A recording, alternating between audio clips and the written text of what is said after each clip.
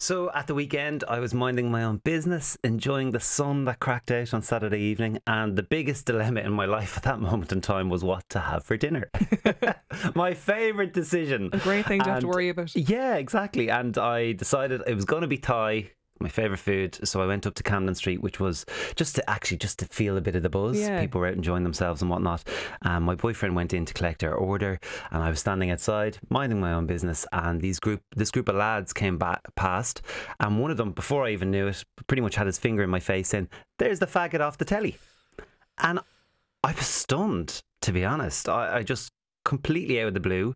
And these guys, not that it's important what age they were, but they weren't teenagers. These are guys who are certainly in their 20s, if not approaching a late 20s, and you would hope would know better. And, I've spent my life brushing off that type of comment, and it would have been really easy for me just to kind of go park it and go, I'm well able to deal with it, water off a duck's back, which it is.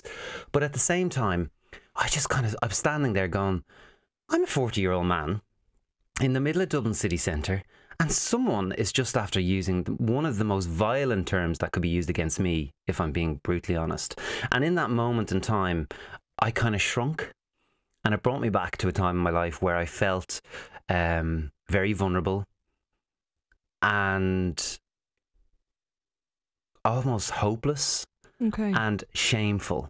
And that's the really big thing, because I had so much shame when I was in my teenage years coming to terms with my own sexuality, that in that one word, so loaded and probably meant nothing to that person, he probably didn't even know what it meant. And, it just brought me to this place. And I kind of, I had to call it out. It's just not good enough. Hard to believe it's 2021, Darren, and you're dealing with this. So, as you say, still dealing with this. And it's not the first time that it's happened. I mean, over the years, obviously it happens, and I just brush it off and ignore it. And I know from lots of other LGBT people, it happens very regularly. And the worrying thing is, Andrea, that the feedback from this has been phenomenal, and I have to say, from everybody across the board.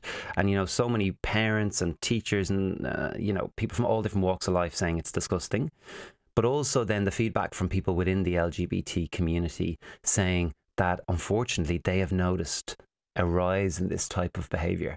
And in that's recent months, or? Yeah, I'd say over the past 12 to 18 months, and one person just said, definitely during the pandemic, that has noticed a marked rise in this kind of homophobic, everyday casual homophobic slur.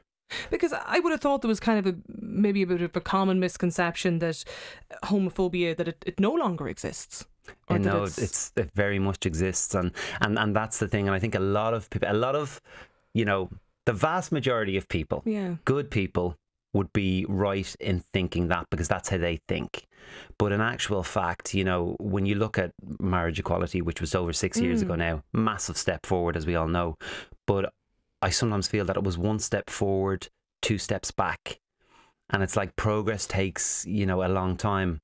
And whilst legislatively we have come on like a quantum leap, in terms of the everyday, not necessarily. And if you look at, and I'm sure teachers would probably be the front line of this, oftentimes the first word that is, first slur in the playground is fag or faggot. And that still persists. And a lot of people who say it have no idea how deeply that can cut, and I think that's the problem. So I think it's really important that we continue to talk about it. And I know great strides have been made. There's groups like Belong To, who offer a safe space for young people. They have a new schools program, and they've signed up 20 schools over the past year or so. And actually, I'm familiar with it because I recently launched their latest annual report. We had the Minister for Equality, Roderick O'Gorman, speaking, keynote speaker, and it's fantastic that top levels of government are behind this. And you even look around; it was Pride Month. I mean, the flags are everywhere. It's very visible. I wonder, is that one of the? Is it more common, something like this, during, coming off the back of Pride Month? To answer you, I don't know. I don't know. But, even a very good friend of mine there recently was saying that he got called fag by a group of like 15-year-olds on bikes. And he felt, and again, it's like this whole thing where it transports you back to a really vulnerable time. And you shouldn't have to feel that. No one should have to feel that. No, and absolutely not. And when you were there on Camden Street on Saturday, Darren, as you mentioned, was there anyone else around you? Like, I just wonder what was the reaction of the public or people, bystanders in the street when they heard this? The street was thriving. There was loads of people on the street. I don't think anyone would have noticed because I was kind of standing on my own, waiting outside a shop. People were dining, people were having drinks. So it was so fleeting that no one would have even noticed. And I was kind of thinking to myself, what would people have done if they had have heard it? And I've no doubt that people would have been appalled, like any of your listeners. But there was no reaction in that sense. I had no reaction.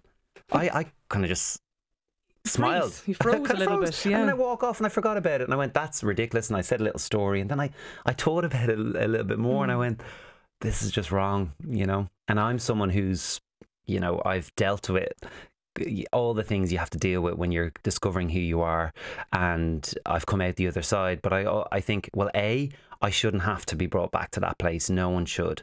And B, there are still thousands and thousands of young people and not so young people struggling with their identity. And I even think back to my own parents. When I came out when I was 17. So, and it was a struggle. It was a hard time for my parents. And I always think about it like I had taken years to get to that point where I could tell them I am gay and expected them overnight to be fine with it. And obviously that's not the case. People need to process. But I look at how my parents have become, and my dad struggled and my mom struggled and there were struggles, but they've become such allies. And I think as a nation, predominantly speaking, we are allies. And most people, the referendum proved that, but it's not the end of it. And I think that the important thing is that the work still needs to be done.